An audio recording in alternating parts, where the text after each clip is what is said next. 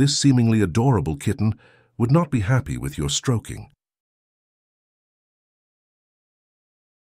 The Pallas cat, also known as the manul, Otocolobus manul, is an extremely fascinating cat species whose biology, origin, and unique characteristics are of interest to researchers. The Pallas cat owes its name to German zoologist Peter Simon Pallas.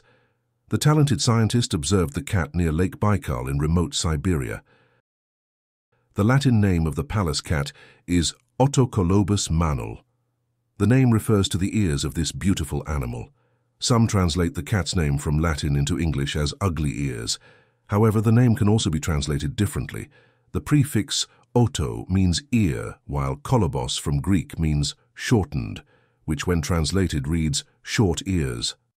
This species of cat has small, barely visible ears for a reason.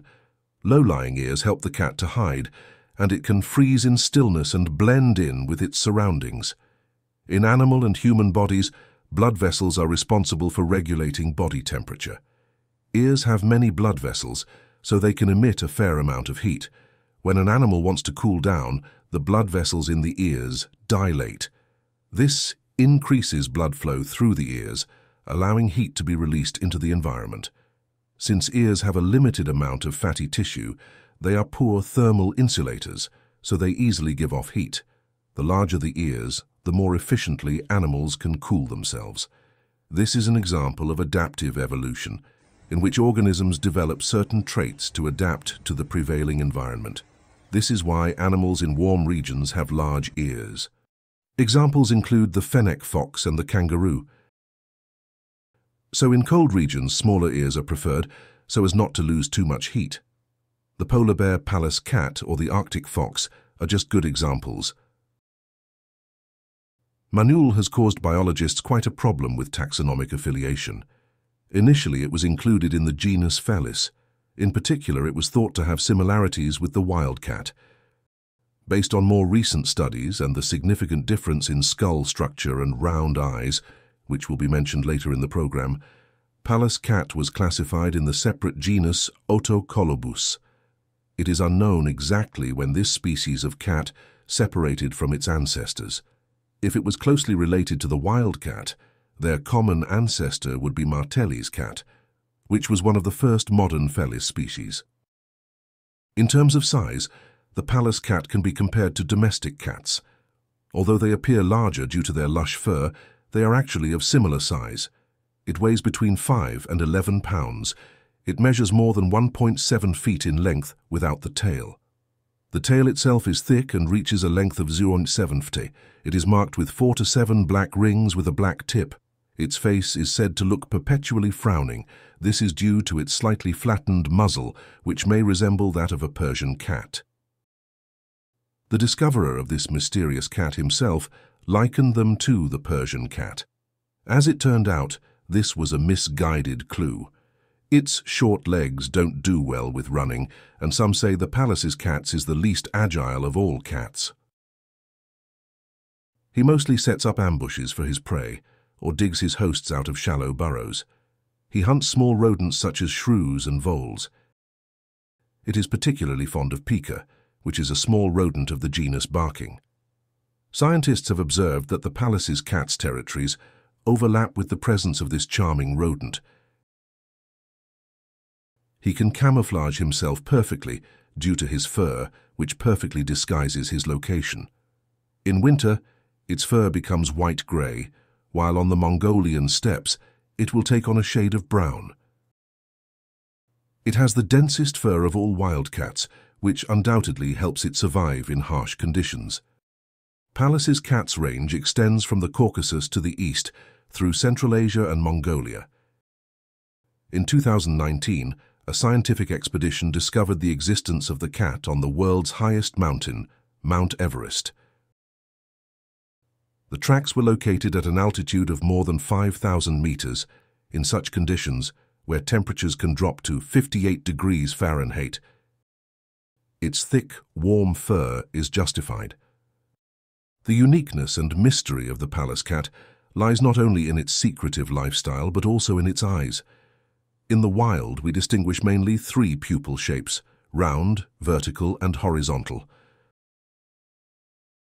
Scientists have studied more than 200 animal species with the aforementioned pupil shapes. It turned out that the type of pupil in a given animal is related to the ecological niche. Horizontal pupils are the domain of herbivores. They help them see danger. The horizontal pupil gives a wider field of vision. With a panoramic view, a goat or sheep grazing in a meadow can more easily spot a predator. What's more, a change in pupil alignment has been observed, and it always maintains a horizontal position when the animal bends down for food, in which case the eyeball is able to rotate 50 degrees so that the pupil remains in a horizontal position. Predators, on the other hand, nature has endowed with vertical or round pupils. What shape it takes depends on a couple of factors. It can be assumed that vertical pupils are possessed by hunters who hunt from ambush and are active during the day as well as at night. The dilation and constriction of the pupil is responsible for the amount of light entering the retina. For example, the pupil of a domestic cat can undergo a 135-fold change in area. In contrast, the round pupil of a human changes 15 times. That's why in bright sunlight in a cat, you can see a barely visible vertical line, while at night a cat's eyes take on a human appearance. However, this is not the only advantage for this type of pupil. It also allows them to judge quite precisely the distance to a potential victim. Since, by definition, an ambush attack involves a one-time attempt to annihilate the enemy, the attacker must act like a sniper. The pupils create an astigmatic depth of field such that vertical contour areas do not significantly lose focus depending on the distance of the area, while horizontal contour areas remain blurred. The vertical pupils, having a shallow depth of field for horizontal contours, make it easier to estimate the horizontal distance along the ground. The mechanism thus created facilitates stereoscopic vision, which enables spatial vision. Round pupils are the domain of big cats, such as lions and tigers. Because these animals are active during the day, their eyesight doesn't need to adjust for nighttime hunting. In addition, they do not hunt by surprise, but pursue their prey, so they do not need exact precision in estimating the distance from potential prey. What's more, the blur gradient for the retina becomes less noticeable when the eyes are higher above the ground.